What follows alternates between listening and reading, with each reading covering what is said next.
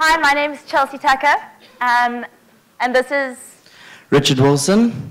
And I'm in year Equip, and year Explore. Our project is Unplug It. We're a deep focus project, and our PTY number is 024. Has anyone here ever experienced a rolling blackout? It makes you feel completely powerless. Excuse the pun. So me and Richard are here to bring back the power and bring back your power. Again, excuse the pun. Welcome to Unplug It. Do you know that last year the electricity costs went up 25%, and this year they're going up 25% again? So the need to save our electricity consumption becomes ever more pertinent.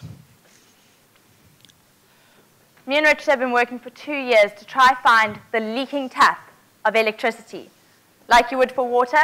What we found is that most of your household appliances, when you turn them off, they don't actually turn off. They go into a mode that starts to leak electricity, where the transformer is still working. Basically, this leaks up to about 11% of your energy consumption, and basically about 30% of the appliance's energy consumption. Even cell phone chargers, plugged in, not plugged into a phone, still use electricity. So, we found a solution. I welcome the prototype. It's basically a 5-point plug that when you walk into the room, it turns on as per usual. So all your appliances are ready to work.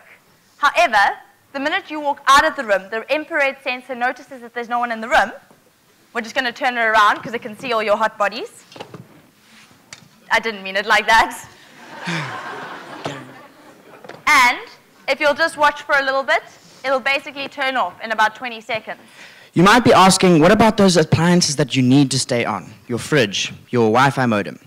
Well, we've solved that problem as well. On our plugs, there'll be green and red sockets. Green sockets, you'll plug in those unnecessary appliances that you don't mind being turned off, and the red sockets will have plugs that appliances that will still stay on. Up to you.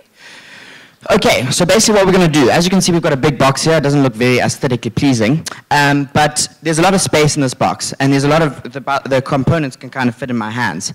So it can be made a lot more compact, and the end idea is to just get a normal 5-point plug and put the components on the end.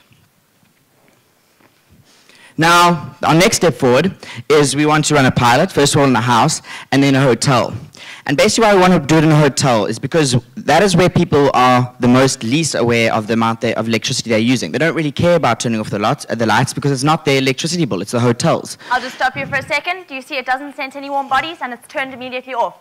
That is unplugging all your appliances, and it saw me, unfortunately. Okay. Basically what we're showing here is we've run this in a couple of situations. We've run this in a middle-income household. We've run it in a small household in Tembisa, and we've run it in an office. Basically, the overall energy use savage was basically 5%, 8%, and 11% of the overall energy cost for the houses and offices. And we think in a hotel it would be a lot higher. Now, basically how we're going to set our product apart. There's always the problem where China comes and mass produces something that you produce, and it's always going to flood you out of the market.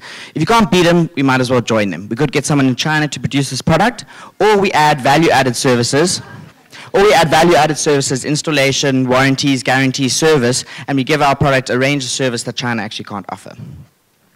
So basically also we'd like to partner with Eskom or SPI that would also help us with our distribution and getting the product out fast. Now, this prototype costs 400 Rand, but that's buying it from normal electronic stores. So if you buy it wholesale or get mass bundle buying, I think we could get the product down to about 100 Rand cost. And how much will we charge for it? Well, if a hotel is going to save 11% on the electricity per month, the electricity bill must be quite large, we can just charge them for 1 month saving. That's a lot of money for us. And then in 1 month, they'll make their return again. Finally, what we want to do is, after going through the houses to the hotels, where we're basically going to make the most money, we want to implement a social development plan where we start getting this implemented into township houses like Tembisa, and hook it up to the prepaid system so that we can basically save them a lot of electricity. And basically they'll save their own electricity costs. Thank you. Thank you very much.